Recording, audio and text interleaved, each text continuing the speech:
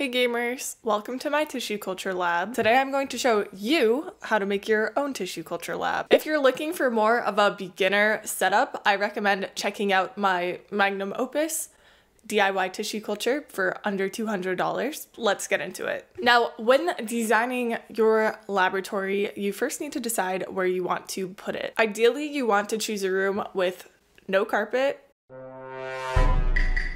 and no live plants.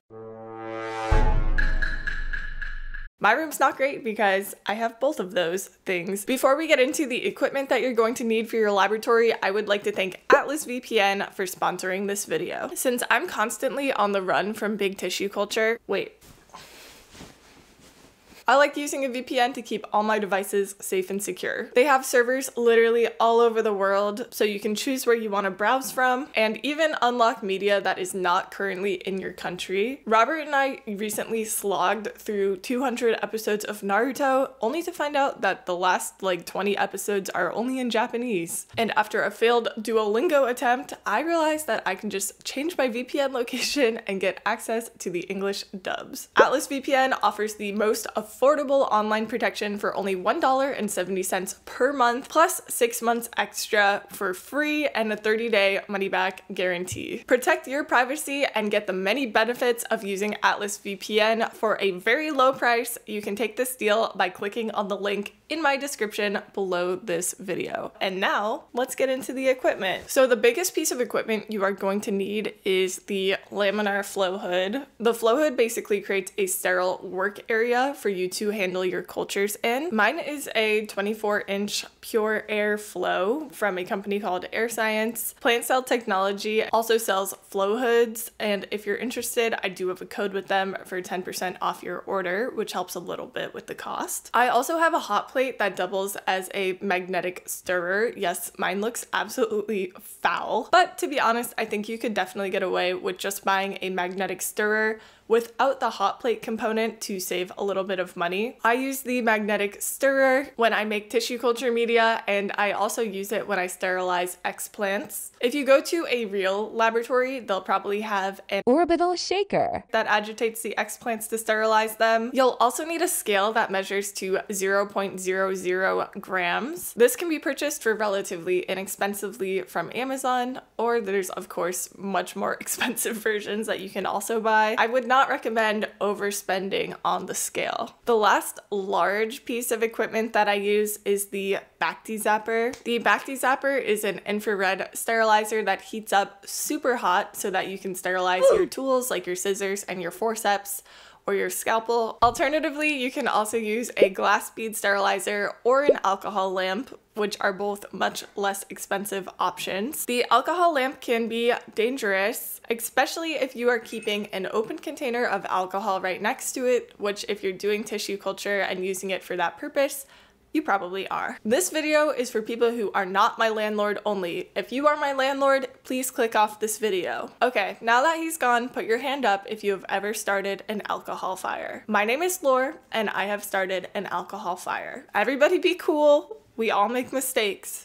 Be cool. For that reason, I really don't recommend working with an alcohol lamp. There is a huge secondhand market for lab equipment. Sometimes universities and research labs actually give away their old equipment. I actually have met someone who's gotten a laminar flow hood this way, so it is definitely possible, and make sure to check that before you spend a ton of money on this stuff. To make tissue culture media, you will need some tools. A 1-liter glass container. I already had these containers. I didn't buy these for tissue culture. I bought them to try to grow SCOBY in my house, a culture of SCOBY. If you don't know what that is, then you probably smell a lot better than I do. You'll also need pour boats to measure your ingredients on, and pipettes. As far as pipettes go, you have a few options. You can get some really cheap disposable pipettes from Amazon. You can get some expensive disposable pipettes, or you can get autoclavable pipette tips and a Pipettor. I have 2 of them because I have 2 sizes. I just bought these from Amazon. Everything that I talk about in this video, for the most part, will be linked below, by the way. You have your box, and this whole thing can go into an autoclave to sterilize it. You just press it in there, and you just rotate it for how much liquid you want to pick up. Speaking of pressure cooking, you are also going to need a pressure cooker. You might be thinking right now, can I use an Instapot? No. No, no, no. You cannot. An Instapot only gets up to 10 or 12 psi, I forget which, but that's not high enough to properly sterilize tissue culture media or lab equipment that need to go under the flow hood while you're working. I recommend just picking up one of those big classic pressure cookers. I have 2 of them so that I can autoclave media and also the tools that I need to do tissue culture next to each other at the same time. And I pretty much do that every night, and then every morning I do the tissue culture. I'm actually probably going to get 2 more pressure cookers pretty soon, so I'll have 4 total. I might be the only person to own 4 pressure cookers who is not on some sort of list. FBI, open up! The ingredients to make tissue culture media vary from plant to plant, but for houseplants it's relatively consistent. You'll generally need a few things. 1, murashige and scooge, sucrose, which is just a fancy way of saying kitchen sugar, some sort of gelling agent to make solid media, so either agar or gelling gum. I prefer gelling gum because it's clear and it looks better for Instagram photos. Agar just has kind of a yellowish cloudiness to it that is less aesthetic. The last thing you need to make tissue culture media will be plant growth regulators. The PGRs that you need to do tissue culture depend on the type of plant that you are trying to micropropagate. As far as containers for tissue culture go, you want to use plastic containers made of polypropylene, and also make sure that the lids are also made of polypropylene. That way they can go in the autoclave. The last thing that you need for tissue culture media is a pH meter. It is incredibly important to adjust the pH of your tissue culture media. I've had 3 pH meters over the past year because I am a menace to society and I keep breaking the probes on all of them. So far, this one has been my favorite one. You want to add a few drops also of KCl solution to maintain the probe, but just follow the instructions that whichever pH meter you choose comes with. So at this point we have our lab all set up and we have all the ingredients that we need to make media. Before you work underneath the flow hood with your cultures, you need to decontaminate the surfaces. I used to use 10% bleach to surface sterilize, but I just don't like the smell of it. So I have switched over to surface sterilizing with 70% alcohol. You want to use 70% instead of 90%. 90% evaporates too fast to do a good job surface sterilizing. While you're working under the flow hood, you will need some tools. Forceps, a scalpel, or scissors. I use scissors instead of a scalpel. Some people say scissors cause more contamination. To that I say, here's a $50,000 medical bill.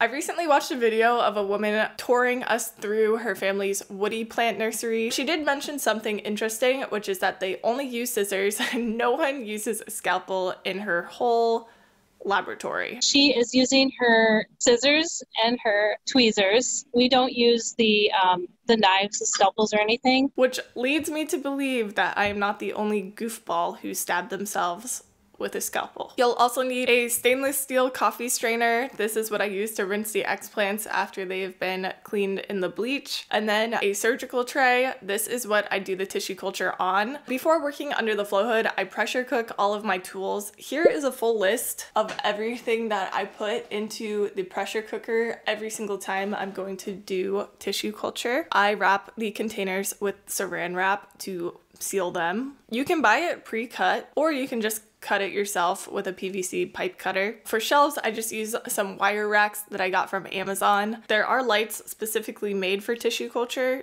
These are not them. Francisco from Plant Cell Tech gave me some recommendations recently for plant lights, so I'm going to put those below and I will eventually be purchasing them. I think that's it. The only thing standing between you and doing tissue culture is $4,000 to $5,000 of cold hard cash, or $200 if you follow my beginner tutorial. Thank you guys so much for watching. If you want to try tissue culture for the first time, I do have a code with Plant Cell Technology for 10% off your order, which is plants in jars, all in caps. I'm also on Instagram, so make sure to check that out. Bye.